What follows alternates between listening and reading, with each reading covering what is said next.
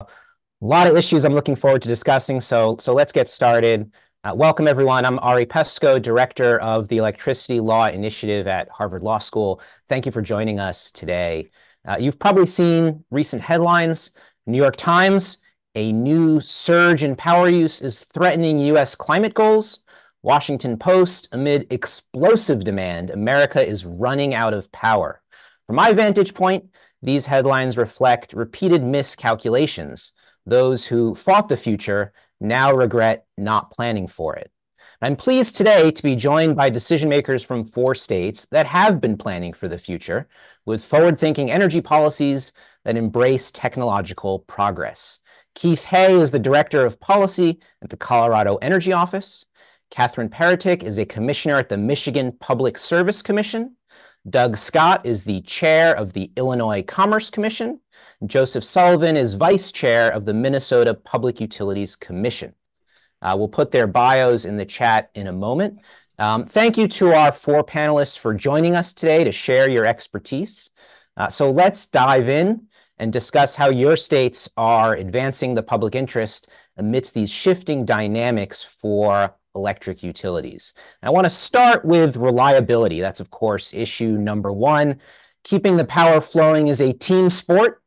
Numerous entities take on various responsibilities across timescales, ranging from long-term infrastructure development to real-time operations. To help orient us in this discussion, can you talk about the most important job that states have in maintaining a reliable power system? And I'll start with Chair Scott.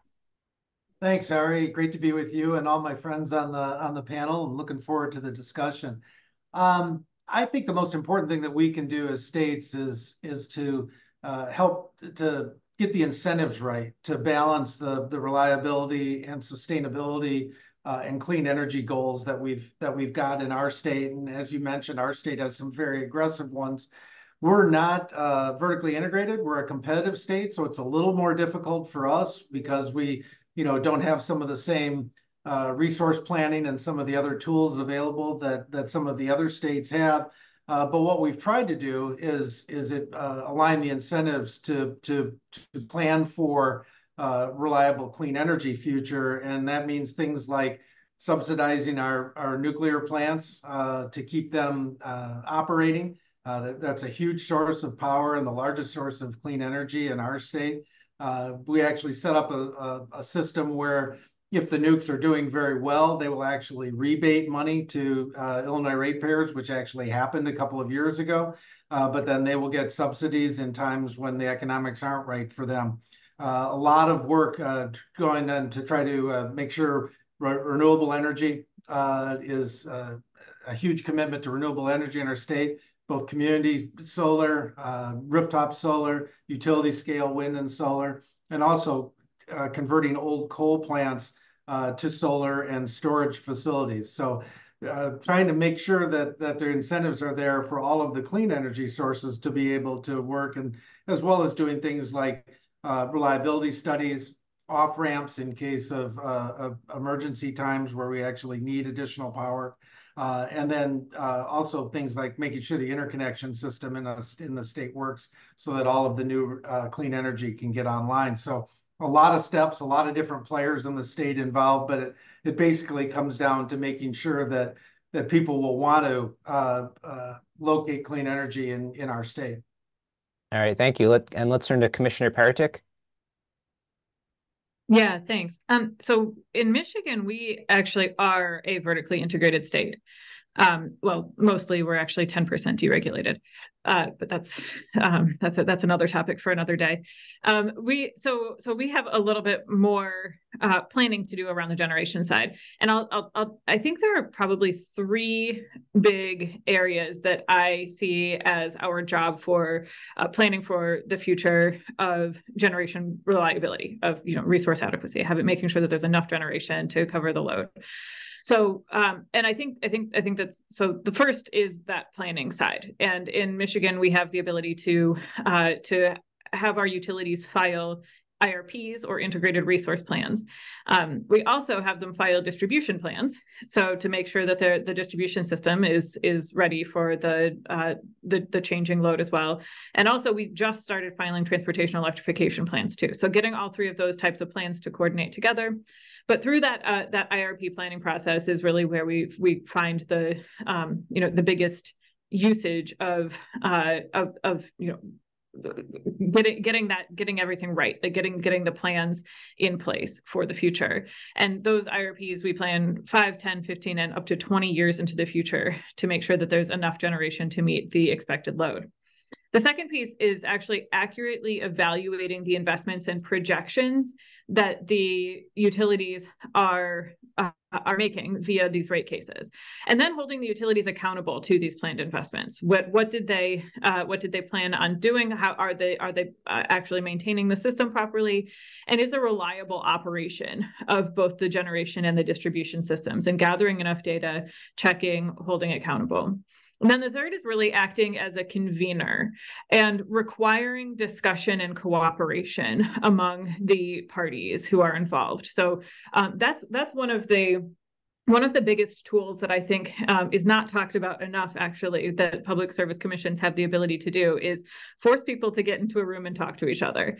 And when you actually do that, and when you hold these technical conferences or other sorts of workshops or work groups, there's you can get a lot of people talking to each other who might not always do so naturally, and we see a lot of really positive results as from those processes.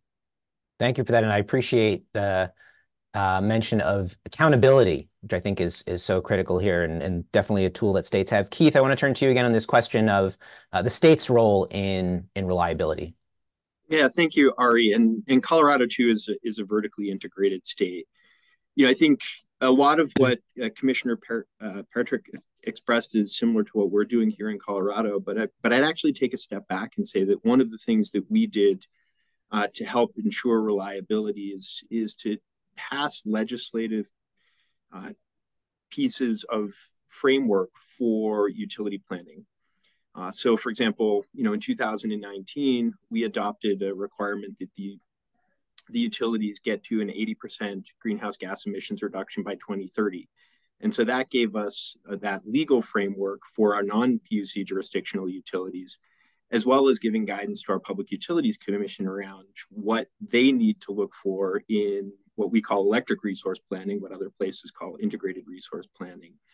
And so I think the first thing that we did was begin to set up that framework. And that was not just the requirement for emissions reductions on the generation side, but similarly requiring the utilities to do transportation electrification plans, distribution system plans.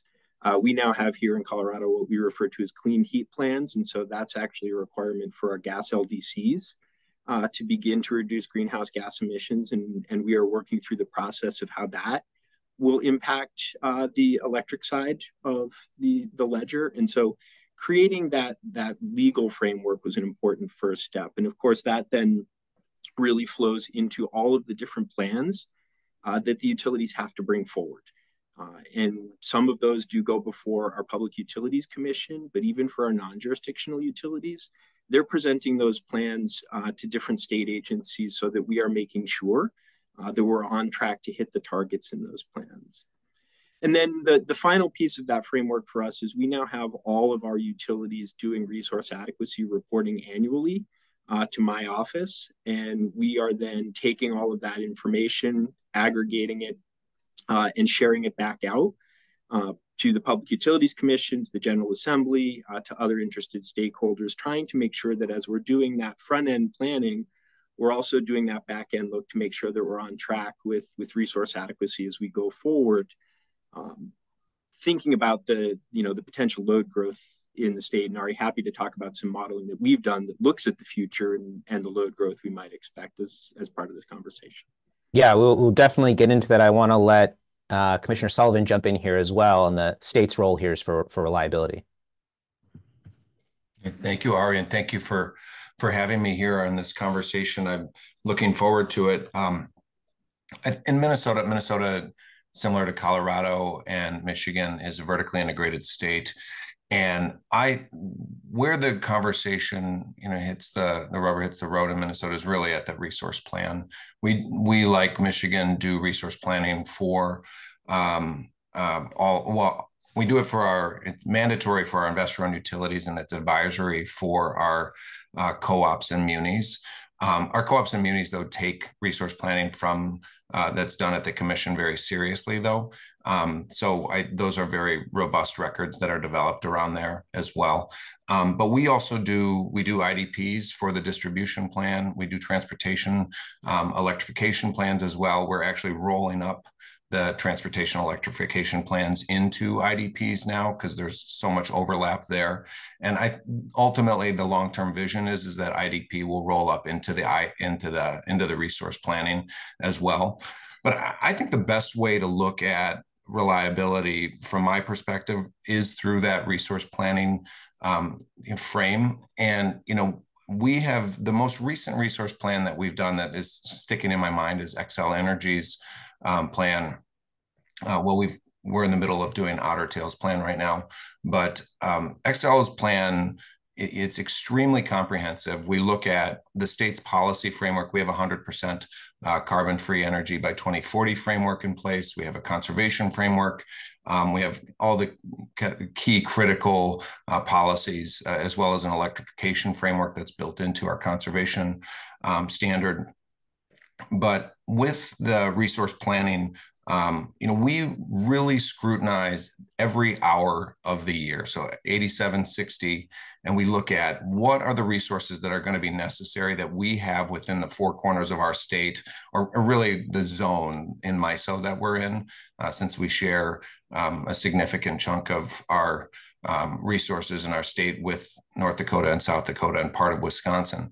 But we look at what are the resources within our zone, within the four corners of our zone, that we can deploy. I think that, I look at it from that resource adequacy perspective. Can we serve the needs of the state of Minnesota, if the, S hits the fan, and can we do that within, as needed within our zone? And that for me is resource adequacy. And if a resource plan, a run, doesn't show that we can do that, I pull it out. I don't even want to look at it. And the last resource plan that we had, we had something like 90 scenarios for Xcel. Of those, probably 70 was looking at resources that were outside of the zone. So we just removed those from the stack. Now we're down to 20. And then we just narrowed down, based on what is the state policy of the state call for, what do we in our judgment think is important. A couple of those plans didn't include the nuclear facilities, and our view is that those nuclear facilities are critical for resource adequacy and ensuring reliability. So now we're down to 4 or 5, and that's how we make that decision. It's extremely resource intensive. There's a lot of modeling that goes onto it. But that, for me, is once we get to that spot, we've ensured the policy goals of the state. We've ensured that the utility is going to be reliable, 8760, and that's how I look at reliability is really through that vantage point and that public process. And then at the end of the day, what we approve is going to come back to us through our acquisitions process, and when the utility is out to implementing that resource plan. So I want to zero in on demand growth, the potential for demand growth. And let me be the first person in this panel to say AI, which I think is now an obligatory term you have to use on one of these panels. And just say, broadly speaking, I think there are sort of two ways to think about meeting growth in consumption. You can use existing infrastructure more efficiently, or you can invest in new infrastructure. So I'm just wondering, how are you thinking about your policy options for enabling growth? Some of you have talked a lot about sort of the planning that goes into it, but what else? What are the other policy tools when you're thinking about growth? And let me start again. Let me go back right back to Commissioner Sullivan on this one. Sure. Thank you, Ari. When I think about, first of all, just reusing existing infrastructure, making better use of existing infrastructure. One of the things that we focused on the transmission side in Minnesota is optimizing the existing infrastructure, optimizing the existing transmission, through grid enhancing technologies, making sure that we're using ambient adjusted line ratings, that we're reconductoring as necessary. Our utilities have just recently brought us about $200 million in I would call it kind of that low-hanging fruit of, grid enhancing technologies. Almost all of those projects don't need to come back to the commission for, I think 17 of the 19 don't have to come back to the commission for approval. So optimizing that existing system to make sure that, we're getting the wind and solar and, storage resources onto the system as fast as we can. In terms of like future demand growth, what we're seeing, I totally accept that we're going to have a lot of demand growth. I don't think that the sky is falling. We've dealt with demand growth in the past. In the 50s and the 60s, everybody was getting air conditioners, and the growth was at 7 or 8 or 9% per year. I mean, that's significantly more than what we're seeing now. I mean, if you have a spot load addition of 1,000 or 2,000 or 3,000 megawatts, that's a lot. I'm not going to say, Minnesota is a big system, but if you put on a data center that's 10% of the entire system, that's a lot, and we got to deal with that. But first of all, I think if we plan for it and we have the processes and we use the processes that we have, I think we're going to get through it. And I'm not going to put my hair on fire. We can deal with this, and it's a good problem to have. So that's one thing I want to say. It's a good problem to have, and we'll plan for it, and I think that one of the things that we need with demand growth is we need some more transparency and looks at what's coming, what's likely to come. Some of the things that I want to see our utilities, maybe there needs to be some risk sharing for our utilities, because if a small utility, they can't be the one holding the bag if 1,000 megawatt load drops out. So maybe there's some risk sharing tools that we need to use. But I guess with demand growth, my view is that we can deal with it. I'm obviously concerned. I want to make sure that we get it right. I want to make sure that this load does not island itself, and that the resources that are going, some of these companies are so big and they could, they can build a generation themselves. I don't think that's a good thing for the system. I want to make sure that the system is able to support it. But I don't want to go backward on our climate goals. So I come back to planning, and we can plan for this. So. Keith, I know you mentioned before you had done some analysis, or your office had done some analysis. Maybe you could give us a quick overview of what you found on that. Yeah, happy to, Ari. And I guess I would start by saying, in response to the initial question, in Colorado, it's going to be both and. It's investing in the existing infrastructure and upgrading that. And we know we're going to need new infrastructure. We recently completed a study of a bunch of scenarios that would look at different pathways to getting to a carbon-free grid by 2040. And as part of that, we were showing something around a 40% load growth between now and 2040. And so as we looked at that, one of the things we recognized is, we are going to need, both a lot more wind and a lot more solar. And if we are going to have the levels of wind and solar that the modeling suggests we need, we're going to need additional transmission investment. Our Public Utilities Commission here recently authorized Xcel Energy to build a large project here in the state called the Power Pathway, more than $1 billion transmission investment, but that's not going to be sufficient to get us out to 2040. And so, we're going to need additional transmission investment. But I think a big part of what we are seeing, and really where the distribution system planning is going to become essential to what we do, is how that load is going to look a lot different from load in the past. I agree with Commissioner Sullivan. We've seen, load growth in the past around air conditioners, but I think what's different today is a lot of this may be bidirectional. We expect to see EVs moving power back and forth. We already have solar doing that. We expect, more battery growth on the residential and commercial side. And so doing the planning on the distribution system to understand when and how those new loads and new types of loads that the utilities will be able to manage are coming at us. And so that's going to be a real piece of where we see going forward the need for additional investment. And that's part of why my office has been working over the better part of this last year with some of our utilities, with conservation groups and developers on legislation that would help create a pathway to accelerate the level of investment so that it really does align with the need we have for distribution system investment. Great. And let's Chair Scott on this one. Demand growth in Illinois. Thanks, Ari. So I agree with everything that Joe and Keith have said, and those are very similar to some of the things that we're working on as well. I'll just highlight three other things that we're doing in this area. One is, part of demand growth is overall demand, and we have a huge commitment, and we've just recently redoubled our commitment to energy efficiency as a way to try to curb some of that demand growth that we've been having. Also looking at beneficial electrification plans, trying to work with the electric utilities as they start to plan out either A, more load growth, just naturally, B, more load growth because of electrifying transportation sector, and then also some changes in the building sector where there's more electrification going on as well.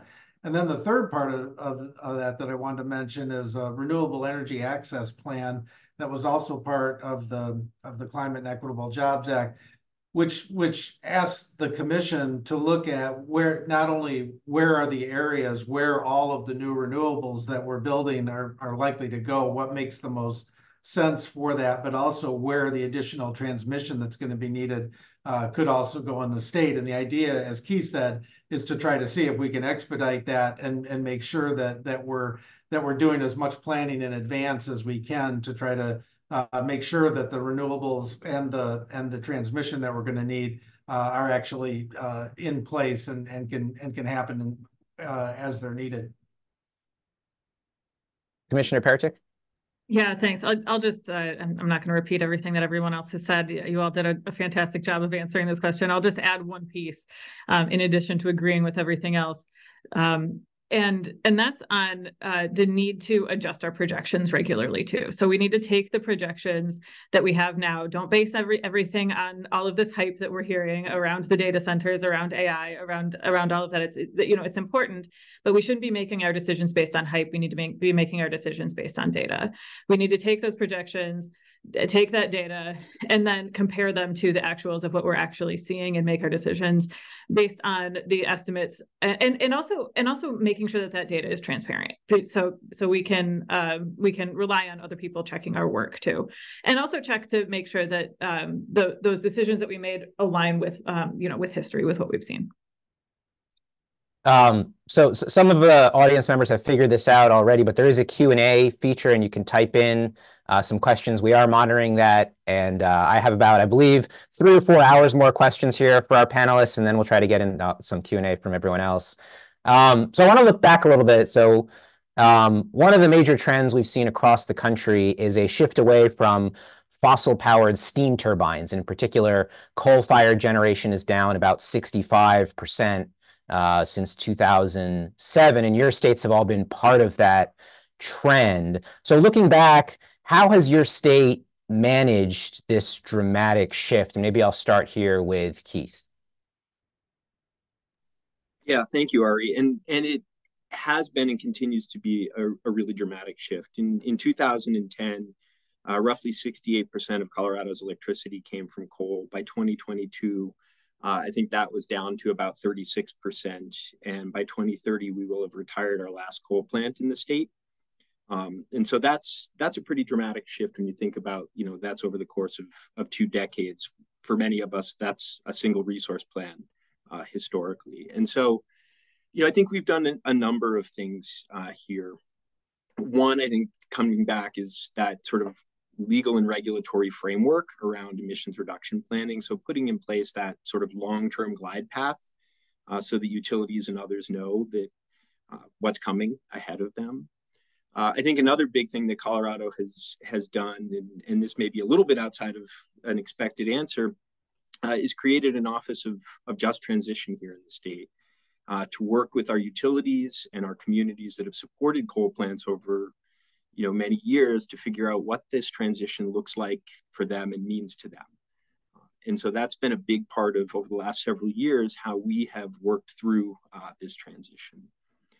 I think from the utility perspective, it's really been focusing back, as many of the commissioners have said, into that electric resource or integrated resource planning process and making sure that we are looking at system reliability, we are looking at the economics of the resource portfolios that we see coming forward. And quite honestly, for us in Colorado, that's been a really big driver of this transition. I was a commission advisor several years ago when we saw the first retirement for Xcel Energy of a couple of large coal-fired units. And the commission then found it was a purely economic decision, that it really wasn't emissions driven, that at the end of the day, it was possible to retire the coal units, bring on new wind and solar, and actually save money for ratepayers. And so, we've been benefiting from that dividend.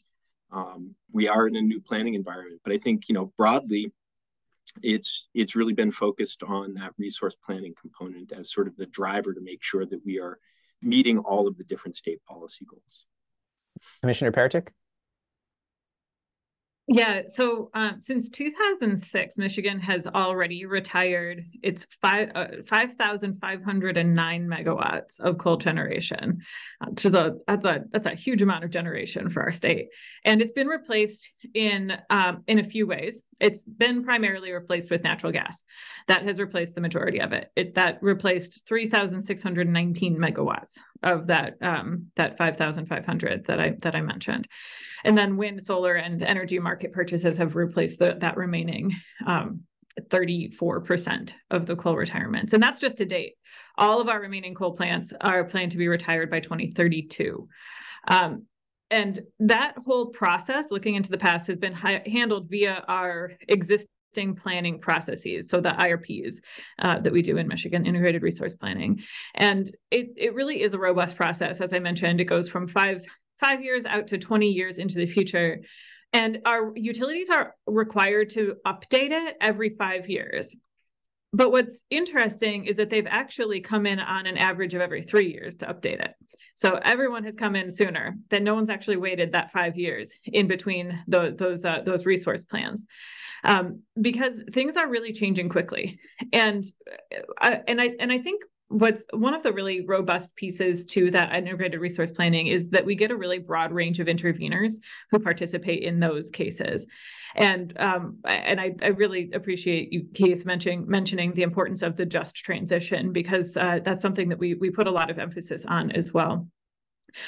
So, I really think that, utilizing this IRP planning process has put us in a fairly solid place from the extensive retirements that we've had in the past. And I believe that, as things are changing, it'll be able to shepherd us through that in the future too. Commissioner Sullivan, why don't you tell us about the transition away from coal in Minnesota?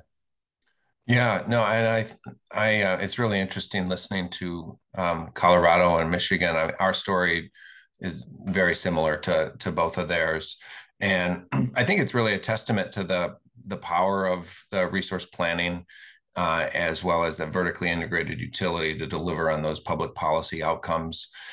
Minnesota right now is 55% carbon free. We're trending, we'll be 85% carbon free by 2030. Our last coal power plant will retire in 2030 or early 2031. That's the Boswell facility. Minnesota in 2005 was largely it was coal and nuclear. That was what we were. So, within 25 years, we've transitioned to what will be a deeply decarbonized system. And what is already, 55% carbon free. If everybody were at 55% carbon free, if every sector were, I'd feel a lot better about the world. We are moving forward very quickly in a very deliberative and thoughtful way. We have, there's just several, basically we're down to the largest coal facilities that are retiring. Sherco, which is Minnesota's largest facility, Unit 1 retired earlier this year, and then we'll see Unit 2 and Unit 3 retire later this decade. So that's our transition, and I am glad to hear one of the things that Minnesota has been very focused on is on host communities and just transition issues. I'm actually meeting with, in 2 weeks, an organization that's been pulled together to talk about host communities and the issues that they face. Some of these communities, are receiving 60-70% of their property taxes from those power plants, and they're very vibrant, wonderful places. And they're looking at their future, and we've been very deliberate in how to work on those issues. Xcel Energy has been particularly good in trying to attract new business to them. But I think a big part of that is we see the runway, and we know how long we have to act. We're not just shutting down a plant tomorrow and saying, okay, you're into your new world. So we're not doing that. So it's been successful. I know for a lot of those communities, they are struggling, and it's a challenge, especially Cohasset, which is in northern Minnesota. But it's something we're working on very deliberately. And Chair Scott? Yeah, thanks, Ari. Well, Illinois is an interesting position because not only do we have the clean energy goals and moving away from coal, but we're also a coal producing state traditionally. And so those just transition issues that everyone has talked about, especially important for us because we not only have communities where the plants were located, but also mining communities that had several generations of families that were supported by that industry. And so the just transition pieces for us are extremely important. And there's a large section in the Climate and Equitable Jobs Act that deals with lots of different things to try to ease that a little bit for the coal communities. We've got a date certain in CEJA of 2030 for coal plants. All of the coal plants that we had in the state actually announced prior to CEJA being signed that they were going to close before 2030. Except for 2, and those are municipally owned plants who have a requirement that by 2035 they have to reduce their emissions by 45%. It doesn't say how, so that could be CCS, excuse me, that could be through shutting down one of the units. It could be by using renewables or something else to supplement the coal generation. And so, and if they don't do that by 2035, then they have to close by 2038. So we've got everybody on a schedule. We did not do a trading program or some other way to do that. CEJA actually, because of the input and the great discussion that we got from the frontline communities in Illinois, the interest was more in having the plants shut down rather than be able to operate under buying credits or some kind of trading program. And so we actually have a date certain for all of the coal plants to close. In addition, we have a date certain for all of the gas plants in Illinois to close as well, unless they can show by 2045 that they are 100% emission free, both on criteria pollutants as well as on GHGs. So a really tough standard that goes beyond coal to also include gas, and those will close in tranches beginning in 2030.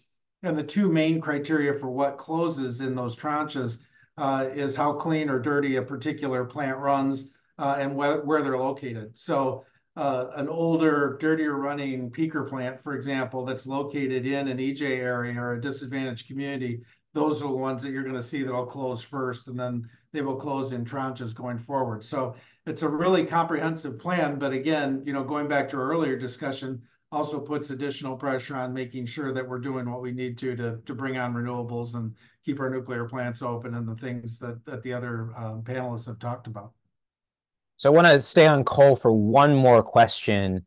We are expecting a new rule from EPA on CO2 emissions from existing plants, and that rule is going to task states with filing compliance plans. We don't yet know the specifics because the final rule isn't out yet. It sounds from your remarks already that you're probably well on your way to being able to demonstrate compliance. But I guess I'm just wondering, just sort of what, you talked a lot about your existing approaches to this issue and your existing planning processes?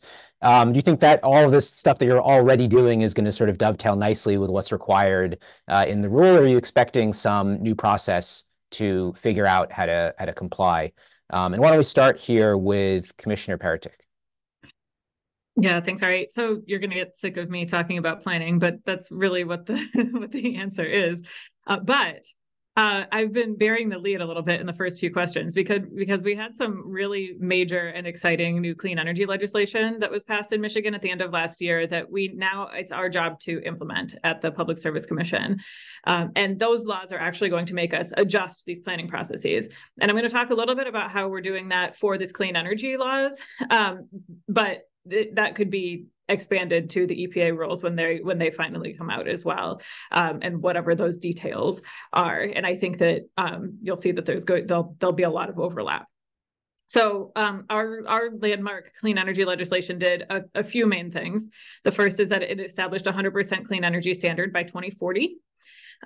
It increased renewable energy and energy waste reduction targets. We call energy efficiency energy waste reduction in Michigan. For various reasons. We raised the cap on distributed generation.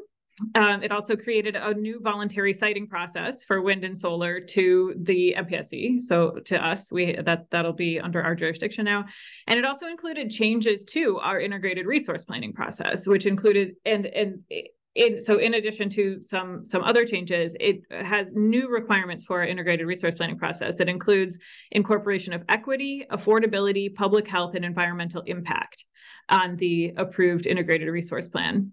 It also sets up a few one-time initiatives for us at the Public Service Commission, including a study of our Upper Peninsula's energy resources, a proceeding to expand opportunities for engagement in commission proceedings, so how more people can actually get involved and have an influence over the decisions that we make. And it separately directs a process for the commission to consider processes for improving the rate case applications and review process. And again, a lot of that is focused on public input because it is so important to make sure that we're making these changes right. And the only way we can do that is if we get as many opinions and as much input from the public and the people who these decisions are actually affecting. So as far as contemplating a new EPA rule that will have impacts on fossil generation, Michigan's planning process is well set up to handle this and will react in a similar way that we are now to this clean energy legislation. So we do coordinate closely with our Department of Energy, Great Lakes, and Environment. And our new energy legislation also increases the scale of that cooperation to an even greater degree. So it includes a deeper emphasis on environmental justice analysis, on climate and greenhouse gas emissions impacts, on affordability, and also on rate impacts. So Ari, you told me I could get a little bit wonky in this discussion. So I'm going to go into a little bit more detail on how our IRP process will actually change as a result of these new energy laws. I'll be quick though.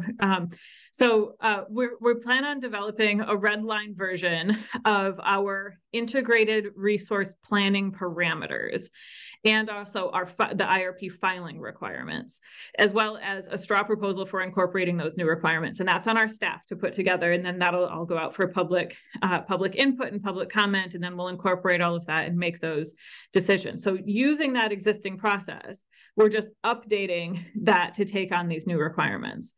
And then our staff is also directed to conduct two new engagement sessions with the public to address identification of EJ communities and an EJ analysis, projected long-term forecast of greenhouse gas emissions and other pollutants, projected rate and affordability impacts for the periods of the plan, cost effectiveness of the IRPs, any necessary updates to the environmental justice advisory opinion, and then also how to assure alignment of our renewable energy plans, energy optimization plans, and our integrated resource plans. We do a lot of planning here.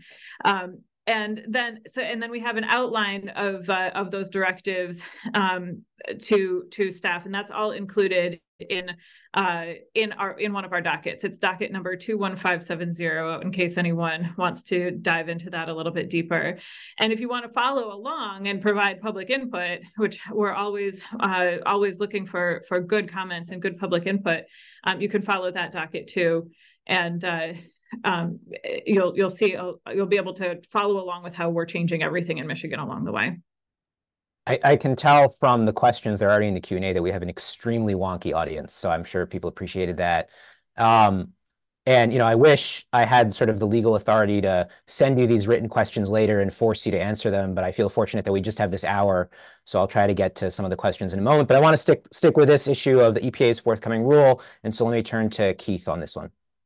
Yeah, thank you, Ari, and we'll agree with the commissioner on planning and won't go deeper than that. But I think I'll make sort of two observations.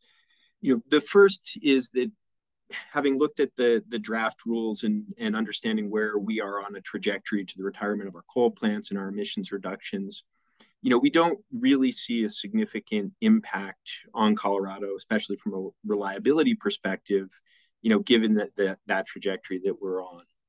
I think the other thing that we are watching and looking to see where EPA goes with this is really with respect to the technologies in the forthcoming proposed rule. The modeling that we've done on the clean energy pathways to 2040 here in Colorado suggests strongly that some form of, a firm dispatchable generation is going to help us get to an emissions reduction at the lowest possible cost. And so, thinking about things like clean hydrogen and carbon capture, those may be really important tools to our utilities to get to those really deep emissions reductions. So we're certainly watching where that final rule lands on some of those additional technologies. And Commissioner Sullivan? Yeah, I mean, it's I think that, and I'm just like Katherine, sorry if I'm a broken record here, but there's if we have enough road in front of us, I'm not that worried about things because we have such a powerful and robust planning process. So the thing that I worry about is sequencing of everything that needs to come together over the next 5 years, 6 years. That's what I worry more than anything. We have in Minnesota right now, we have 7 big transmission lines, 345 kV and above lines that are in the process or about to be in the process. We have, several power plants that are, shutting down, and we have plans for like what replaces that energy, thousands of megawatts of replacement energy that has to come online. It has to be sequenced with those transmission lines. So that's what I worry about, is the mechanics of how this comes together, so we meet our targets, we meet our numbers, and at the end of the day, so that we keep looping back to the first question, so that we keep that reliable system in place for Minnesotans and for our zone. That's really what I worry about. In terms of EPA, the rule itself, for me, I'm not trying to be flip, but this is like, I think it's an example of, a pound of, or an ounce of prevention is worth a pound of cure.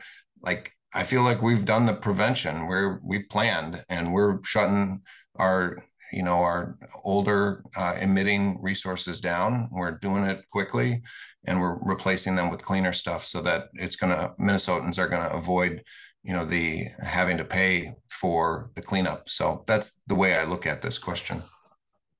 Chair Scott? Yeah, I'll be real quick. I think based on what we did in the CEJA bill, which involved an extensive public process and a stakeholder process, and because we've got not just a goal, but we've actually got the layout of how the plants are expected to close and what timeline that's on, I would expect that, with maybe the 2 exceptions of the 2 municipally owned plants where, I think there are maybe some equivalency arguments we would need to make in terms of a state plan. But I feel like the way CEJA has set out what we're doing with the coal plants, I don't see any kind of real compliance problem with the federal rule. I'm going to start to get into some of the issues that are in the Q&A, and feel free to, I'll just if you want to participate in these questions, feel free. If not, we don't have to go around the horn for everyone. So I want to start with activating consumers and how consumers can be part of the solution rather than a problem here. So for decades, we've heard from economists that utility regulators should be setting prices that encourage efficient consumption, such as by incentivizing people to shift energy use to off-peak times. But I think in general, states have been slow to embrace those sorts of pricing plans and to allow consumers to play a meaningful role in improving the efficiency of the system. So how are you thinking about the role that consumer prices can play, and what do you think states should be doing to motivate consumers to be more efficient? If anybody wants to go first on that one, I have Commissioner Sullivan, if you want to start on that one, or if also happy to go elsewhere. Sure. No, I'm happy to start. I mean, I'm in general, in terms of TOU rates, I think they work best when you have flexible load already, like an EV, those kind of investments. I'm pretty comfortable with them. I am worried about the impacts on, we're seeing more heating load coming. I'm worried about TOUs when people rely on that for their source of heating. I'm cold now, I'm not cold at 8 o'clock tonight, that kind of thing. So I'm interested in TOU rates for sure, and we're in the process right now of, all of our utilities have either pilots or they have TOU rates in place. Our co-ops have been really great, and we look to our co-ops as a source of innovation. Our co-ops and our munis, they do some really interesting, innovative stuff with TOUs. One of the things that I think about a lot, though, is we have an extremely effective conservation framework in Minnesota that makes people's bills more affordable. I mean, Minnesota's conservation framework is saving the equivalent of 15% of the state's energy use. So it's a massive amount of energy that we save per year through our conservation framework. And that is what is really making the price of energy not reflected in the bill that they pay. So I'm a big believer in the power of conservation frameworks that flow through the utility and have the scale of a utility. We run really good conservation programs, and that does make our bills more affordable. We have our rates in Minnesota are now kind of in the mid-pack, nationally, but some of bills for electricity are some of the lowest in the country for all of our utilities. So that's the way that I think about affordability. Maybe it's kind of an old fuddy-duddy kind of the way my grandpa thought about it, but that is kind of the way that I do think about it. I'm interested in TOUs. I am interested in giving people access, but at the end of the day, I kind of come back to these, in my view, kind of tried and true, like make sure that people are reducing the number of kilowatt hours that they're taking in every month. So. Commissioner Peretick, do you want to get in on this issue, please? Yeah, thanks. I totally agree, Commissioner Sullivan. I really like your focus on conservation and energy efficiency and waste reduction. I think that's always a good thing. I will talk a little bit directly about TOU rates, because we have in Michigan directed full TOU rates for our two largest utilities. And we tested this out first via a pilot program, which included a couple different structures, a couple different methods for TOU, including an opt-in versus an opt-out program, and I think a few different levels of price differentials as well. And then after testing, we did order both of our two largest utilities to do full implementation of TOU rates for exactly the reasons that you noted, Ari. We believe that incentivizing people to shift energy use to off-peak times encourages efficient consumption and will overall reduce the cost of electricity to customers, both from allowing them to shift their own usage, but also from reducing the use of and need to build any new peaking plants too. So we've seen some really good results. This is relatively new, so we don't have the most robust data yet. Our Consumers Energy has their TOU rates have been in place since 2021. And for DTE, it's only been in place since summer of 2023, so less than a year now. So we don't have a large amount of clean data yet, but for consumers that's been around for a few more years, we have seen a definitive drop in peak usage, even though we have a relatively small price differential. But I think really importantly, we've seen an even larger drop in peak usage and a larger customer bill savings for low-income customers. And I know that there's always concern about low-income customers when it comes to TOU rates, and I absolutely share that concern. Lots of times, lower-income customers are less able to shift their usage. Maybe they don't work a traditional 9-to-5 job. They can't shift. It's sometimes more difficult, or like Commissioner Sullivan, like you said, like I'm cold now, I need to run my furnace, or I'm hot now, I need to run my air conditioner right now, right in the middle of the day. And they also tend to have less efficient homes too, which even exacerbates that problem.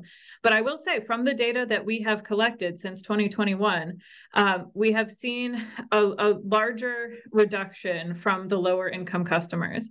And part of that, getting into a little bit of the why, though in Michigan at least, I don't know if this is true in other states, but I would suspect that it is, lower income customers on average actually use more energy per month and per day than the average residential customer. And higher usage customers actually benefit more from these TOU rates. More usage occurs outside of those peak hours, so you're actually reducing your bill during those peak hours. That was a reduction in rate. And it allows for more shifting of energy to the off-peak periods, shifting of more energy to off-peak periods. So we've seen that those are just some statistics that we've been able to collect and analyze since 2021. I'm really looking forward to getting more of this and trying to dig a little bit deeper into this once we get more data. But I'm excited at least about the impact that we've seen so far. I would like to, well, if it's okay, I want to move on to another topic because we only have a few minutes left and there's just a lot of questions, and a few questions have been about transmission. And 3 out of the 4 states here are part of multi-state, at least one multi-state regional transmission organization. And so I want to know what you think the state's role is in building out our transmission system, or is this something that should just be outsourced to PJM or MISO or one of the other RTOs? There was a mention earlier, I believe from Commissioner Sullivan, about grid enhancing technologies. And so I'm curious, where some of the values of these technologies are really in their implementation at the RTO level. And so what can states be doing to move forward on GETS? And then one more question, again, feel free to address any one of these, is I forgot the last one. So let's stick with those two: the state's role in transmission development and grid enhancing technologies. I don't know if anyone wants to kick us off on this one. I could start on this Sure. one, if that's okay, Ari. Yeah. So we're heavily invested, as I know Katherine and Joe are, in the RTO processes. We're in 2, Katherine is in 2 RTOs, and Minnesota's also in 2, although slightly different because they're in MISO and SPP. So we're heavily involved in all of the processes at the RTO level. States don't have, not a great shock to anyone on the call, states don't have a great deal of authority or say-so in the RTO process. So it really takes a lot of work to try to work with other states and try to tee up issues and try to make sure that the RTO is considering all of the issues that are important to the states. Recently, we did a letter with the OMS and OPSI people. Those are the state organizations for MISO and PJM, to try to work on interregional transmission, looking at how important that is, not just in everyday usage, but especially in times of some of the winter storm events that we've seen and some of the other issues that have come up. So we're really working on that, as well as, I know we've talked about this. I've talked about this with the other panelists here, but talking about intertie optimization between the RTOs. So all of these issues are things that I think the state role, to that part of your question, is that we just need to be really diligent and really involved in all of these processes at the RTO level, because it's not necessarily that we're the people that they look to first. They'll look to us and they'll talk to us, but they may not necessarily look to us first. And so it's really incumbent on us to make sure that we're inserting ourselves into all of these different processes. Anyone else on transmission, and sort of what states could be doing on GETS and what your role might be in a multi-state transmission planning process? Commissioner Sullivan? Yeah, I mean, I'll just say, I mean, I kind of think of the question you have there on technology, what I'm excited about, transmission and regional partnerships, I'm going to swing for the fences here. But I mean, what I'm excited about is transmission, because I do think that's that enabling technology for everything. And if we can get it right with the regional partnerships, which I sit on the organization of MISO states, and collectively, yeah, we all have different, things that we agree about and disagree about. But I think we all do agree that the lowest cost served energy is a good thing for our ratepayers in our states. And if we can find that through line, if we can find that common denominator, I'm excited about the technology that will enable. I'm also excited about, I got into this because I care about climate, because I don't want to turn the Earth into Venus. And I think that, throughout the mid-continent, which is one of the largest sources of carbon emissions in the country, in the world, MISO is projecting, if you do tranche 1, 2, 3, and 4, that would lead to basically a 95% carbon reduction throughout the mid-continent. So like transmission for me is that critical technology that we need to get right. And it involves regional partnerships. And anyways, so I'm swinging for the fences. I don't know if I hit it, but maybe at least a foul tip. Let me ask you a quick follow-up on that then. Why do you think MISO has been more successful than other regions of the country in putting these plans together? I'll put in that's a good question. And I have not been in the other RTOs, so I don't really know their processes as much, but I can tell you what works really particularly well in MISO is I do think that MISO listens to its stakeholders. And I think that MISO does try to find a common denominator amongst everybody. It's not just a TO club or a generator club or whatever. I think they really do try to listen. I think that the organization of MISO states has been particularly effective, and it's a plug for new Commissioner Hawkins in Wisconsin. I think he's done a particularly good job in getting us to really punch above our weight class. So I think there's a number of factors that have been that have led to OMS's success. MISO's success, and I do think there's also a collaborative relationship that we have. Minnesota and North Dakota, I think lots of folks would recognize that we don't always get along about certain things, but we work well together. And I think that's made possible because of the forums and the personal relationships that we've created, and also the structure of MISO, where it is, we're all nobody has the final say. We all kind of have to come together. So at least that's my meanderings on it. So I agree with Joe. And I'd also say, Ari, that PJM now is starting to get to the point where MISO has been for a while in terms of looking at long range planning. And Katherine's been very involved in that. I think it's more I think MISO saw the need a little bit quicker than PJM did. I think PJM now is seeing that this is something, because of retirements and because of load growth and other things, this is something that they have to get into. And hopefully we'll get to the point on the PJM side where it's like Joe describes it on the MISO side. But I'm sure Katherine has some thoughts on that as well. We only have 1 minute left here. I can't get into all of those thoughts, but I totally agree with that, with everything that both Doug and Joe went through. I think there's just a huge need for this, and a huge need for coordination, and listening to the state's perspectives. Having the RTOs actually listen to the state's perspectives is one of the biggest ways that we can get this right. I think, given that we're at the hour, we're going to have to leave it there. I can't thank our 4 panelists enough for joining us, for sharing your expertise, and thank you all for your public service. I know you do not have easy jobs, and we're facing certainly an interesting set of issues, and thank you again for walking us through it. For those of you that are here in attendance, we will hopefully be posting this soon on the Harvard EELP website. So thank you everyone for coming.